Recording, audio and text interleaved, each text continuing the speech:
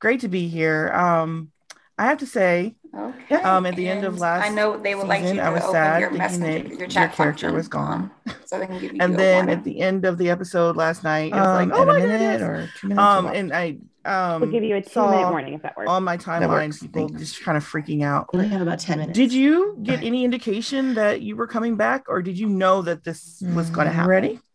At the time. Yeah, this was Janita. This Yes, was we a are this was a ready to go. Hey. plan. Um, Hi, I'm last Jonita year, Davis with the Black my Cape. character was supposed to leave at the sort of episode 17 in season 2, which he did, and was going to return in episode 21, but we didn't shoot episode 21. So Oh, that few weeks turned into a whole year. And that's been fun. The writers have been living in that world now for the past year of toying with whether or not Reynolds is coming back, which you saw we did, and then also whether or not he's there to stay now that we know we've seen his face.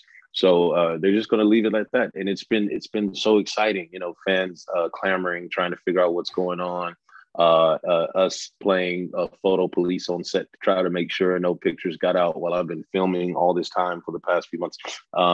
It's been a great joy, but more than anything, I'm just excited that I finally can talk about me being on the show again. Yeah, I know that the fans are definitely excited. I got all kinds of messages because I interviewed Ryan the other day, and so they thought, do you know if Jocko's coming back? Is he? I'm like, I don't. I'm talking to him this week. I don't know.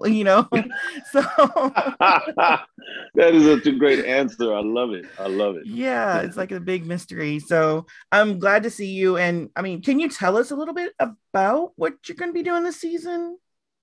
Maybe. Yeah, I'll tell you this. Mm-hmm. Obviously, we're going to be tackling the pandemic or the ramifications of the pandemic over the past year. But I've mentioned a couple of times now that obviously there was a lot that happened in 2020 and that we're still reeling and dealing with. And a lot of it has to do with social justice and social issues, which we will be tackling, but not in the way always that you would imagine. There's some lighthearted moments that have to deal with Black Lives Matter, for example, that I'm just looking forward to. Some fun stuff, some funny stuff. And I think that's what we need right now is just to lighten up just a little bit overall. But at the same time, we're going to dive head on into those things. But I think that you'll come out of these episodes feeling informed and entertained at the same time. So I'm excited about that. I am as well. And that seems in keeping with the show because your character seems to be, they seem to be really great at tackling a lot of these big issues in some of the most creative ways. Mm-hmm. One of the ones that I loved is the issue of your background when people found out you weren't the good Black boy, coming up and kind of dealing with that and just kind of normalizing a lot of our reality. I was wondering how much input do you have in your storyline? I mean, does this come from your experience? Do you work with the writers and showrunners to make sure that your character is authentic? And I mean, how much of them is you? Yeah, that's a great question because it's a little bit of a combination of both. Sometimes the writers will see something that you bring as far as personality on the set or story you tell, and it'll end up in the show. Dr. Reynolds was a bit more serious, or at least that's the route we were taking him in the beginning. And then they'd see I was never serious on set and having fun. And we wrote a season 1 episode, my birthday episode, where I was just having fun and it was comedy and we all had a good time. And the writers agreed we're going to definitely do more of that, particularly when I'm there with Iggy or Kapoor and with Max as well.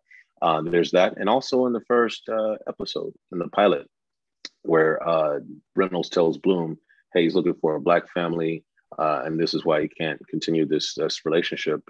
The creator of the show, David Schulner, actually called me up and said, hey, what do you think about this? How would you say this? And I gave him my input, my experience about growing up, and we came up with something that we would say that we feel would make sense from the character. And that was great. More than anything, that just showed me that the door was open if we ever had any issue or if we had some input. And it is. We could always email the writers if we have any concerns questions, comments, problems, or observations, and they're always down. For the most part, though, we let them do their job because they're damn good at it. Oh yeah, they are really really good. And I mean, just seeing how they've adapted to the pandemic, I just kind of love that. So will we get to see what you've been doing? What your character's been doing during because we got the 5 minutes of the pandemic for New Amsterdam, but will we eventually get to see what you've been doing during that time? That'll come out in spurts. It'll come out in conversation. I'll give you a little example. Reynolds coming back, he's going to be feeling a little bit guilty that his colleagues had endured so much heartache. We lost some co-colleagues, for example, and at some point he just breaks down and tells Sharp. He says 3. She said 3 what? 3 deaths. That's how many we had at my hospital. Versus New Amsterdam and in real life Bellevue and others around here had thousands. And so he's kind of just dealing with that. But you're getting a sense that, look, we all suffered through the pandemic and are suffering through the pandemic in one way or another. But his was a walk in the park, his experience compared to the rest of them. So you'll see a little bit of that. Okay, so New Amsterdam is not going to be one of these shows that's going to be like, pandemic happened, it's done, let's move on to something new. Yeah, I think that in real life the world has changed. I think there's some parts that will never be the same, and you're going to see the effects of that on our show as well. We will talk about COVID. We will talk about being vaccinated. We will talk about whether or not we're testing comes up in several episodes. Have you been tested? That's a common line we ask before we engage with new characters who come into the hospital.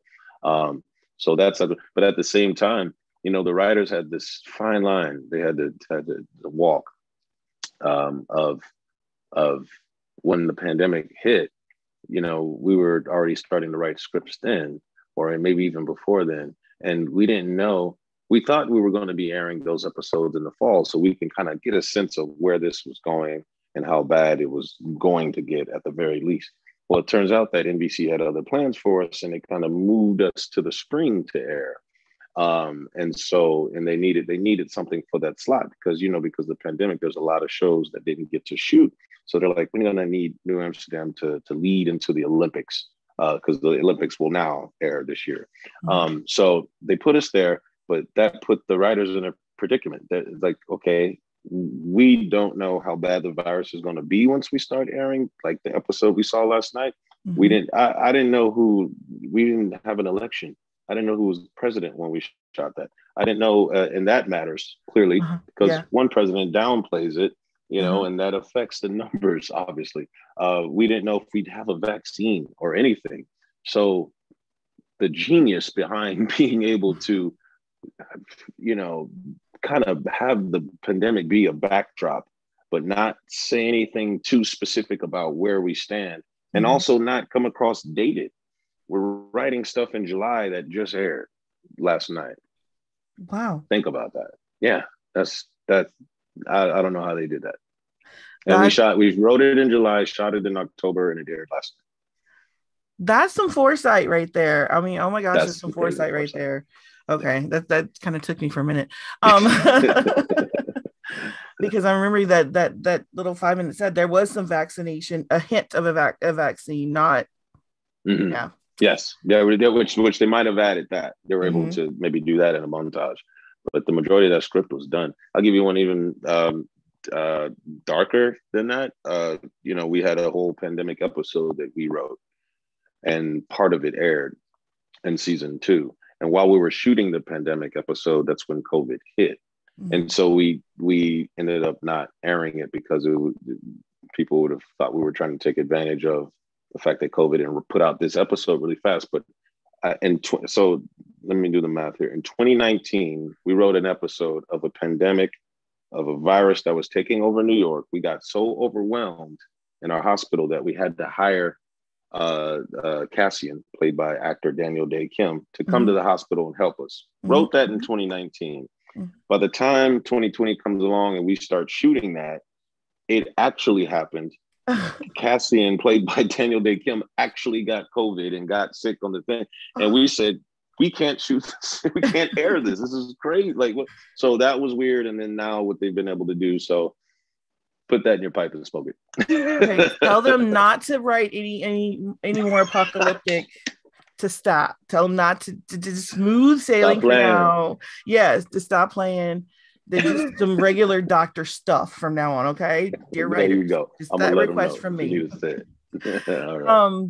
So I have one last question. I'm writing this like larger piece about how telling Black stories in authentic ways on screen, which yours is the most authentic in this medical drama kind of genre. Do you see it? Do you think that, you know, you're telling stories authentically like yours? Do you think it may affect race relations, you know, in the world outside of TV, especially if other shows and things start doing the same?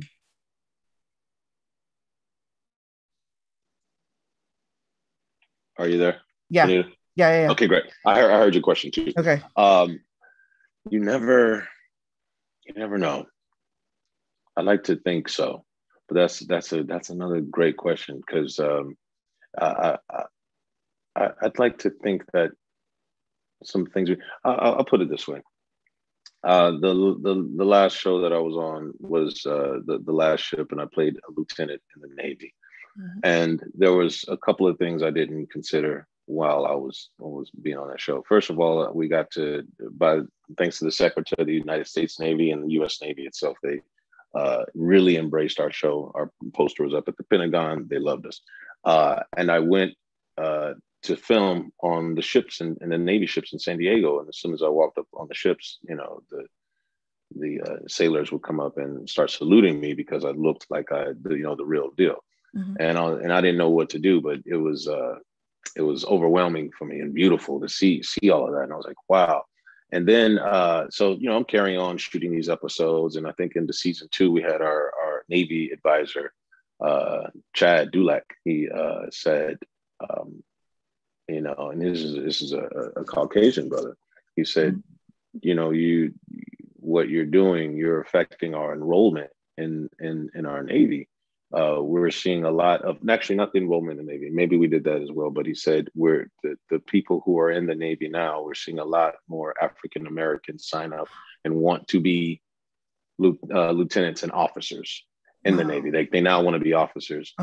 And he said that's because of you and what you're doing. And obviously it's not me, it's the writers, and they cast me, and that's great. But so I think I learned then that, gosh, what you put out does kind of affect the masses in general, or some aspect of the masses. And I would imagine that if you put out positive messages and positive images, then it would affect them as well. I did hear of a lady who, through Twitter or something once, told me that her son now wants to be a doctor, and didn't imagine that before. So that sort of stuff, I would say yes, that we are affecting people. And I would hope that through our social stories, social justice stories, for example, that we would affect change in some way or another. Love that. Thank you so much. Thank you for the great stories that you do play, and for taking time out of this afternoon to answer my, questions. No, Janita, thank you so much. Those were fantastic questions, and I hope we can do it again. Yes, soon. Thank you so much. You're welcome. Take care. Bye-bye.